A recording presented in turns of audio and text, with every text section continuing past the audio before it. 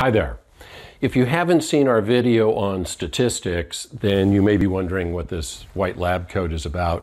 And we're just having some fun with the sales math series because we're not really getting the traction or the traffic there that we were hoping for. And we think, maybe sales math is scaring people away. So we decided to have some fun with it. And if you want to know more about the white lab coat, go watch the sales math video on statistics, which is scary enough. And maybe you'll share in the fun with us. But that's not what we're here to talk about today. Today we're here to talk about becoming a commodity. Okay, so let's get into it.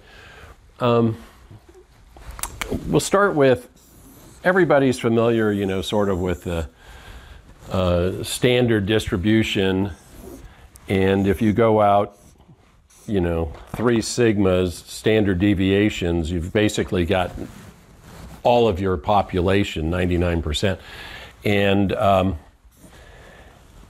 And Geoffrey Moore, in Crossing the Chasm, did some breakthrough or groundbreaking work in his writing that really captured the imagination of the folks in Silicon Valley back in the 80s.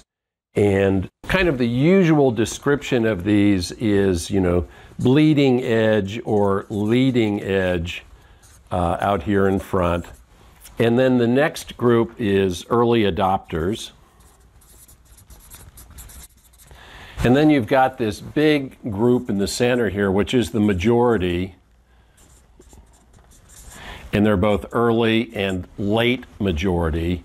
And then back here on the trailing edge, you have laggards or late adopters, or some people call them slugs, which kind of a judgment term. We don't really need to go there. Now, where Geoffrey Moore made his big mark was saying, out here on the bleeding edge, these folks are the kids that grew up first on your block. They always want to be trying new things, constantly pushing the envelope, that sort of thing. And the only question these people ask is, has anybody else done this? And if the answer is no, then they're in, like all in. These people, skydiving and, whatever, extreme sports and all that stuff. These people are all about it. No risk, no return. High risk, high return, that's who these folks are. The early adopters are similar to these folks in that they ask, do you know anybody who's done this before and lived? And if the answer is yes, then they generally come along, almost for free. And this isn't drawn completely to scale, but there are a lot more of these folks than there are of these folks. And so when you get a few of these, then you're in a position to attract many, many more of these almost for free, okay?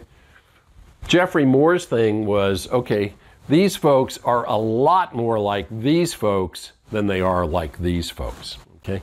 So early adopters and early majority, forget about these folks for a minute, just the early majority are different, really different. And this is what Geoffrey Moore described as the chasm, and his book Crossing the Chasm was how you survive this, how you get from here to here, where there are really a lot more of these folks. These folks ask, do you know anybody who's done this before and lived? Great. We'd like 10 of their names. We also need documentation, 24/7 support, globally, and so on. And so there's just a whole bunch more that comes with these people. And so these folks are much more like these, much more conservative, much higher need for support than these folks, okay? Now, that's kind of the first part of this. The second thing is, if you look at margins or profitability, it looks something like this, okay? Here in the early stages, where you're doing, the missionary work and evangelizing, whatever your new approach is, whatever this brand new thing is, you're trying to get some case studies, beta customers that are willing to be quoted and so on. And then you get a few of them, and these people come, well, you start getting profitable. In fact, you start getting real profitable. And if you can survive this, you know, your profits start looking real good. Well, that does two things. It attracts these folks, but it also attracts competitors. And so two things start happening at the same time. One is competition coming in, which is putting pressure, downward pressure on your pricing.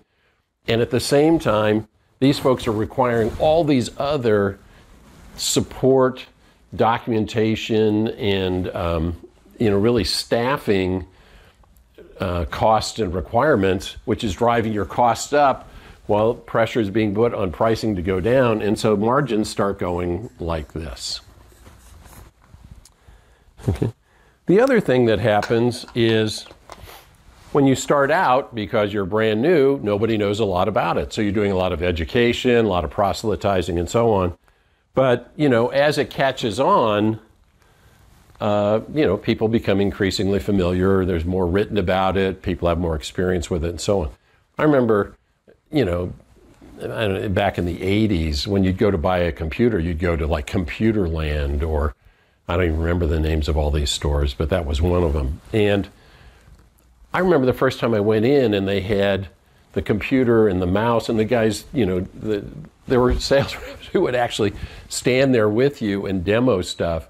And then here, you try it, and I'd take the mouse, and it's like all over the place. Like, wow, what's going on here? I mean, now, you know, you don't even think about it.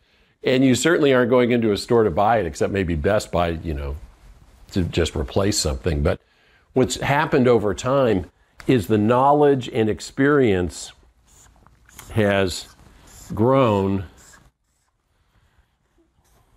in the marketplace, okay? So your knowledge, the market's knowledge and experience with your offer and your margins here, when this line crosses this line, that's when you have become a commodity, okay?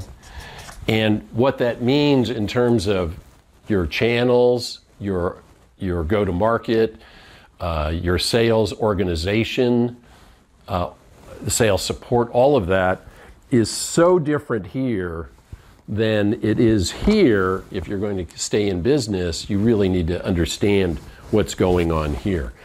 In fact, I was presenting at a conference down in Fort Myers, and Jeffrey Moore was on ahead of me, and I was there to talk about sales mastery. And so after he presented, and during a break, I went up and I said, hey, Jeffrey, I have one question. You know, the sales force, the sales organization here strikes me as being very different than the way you would organize here and the kinds of sellers and reps and everything you would have here. How do you address that? And his answer was, hey, man, I'm a marketing guy.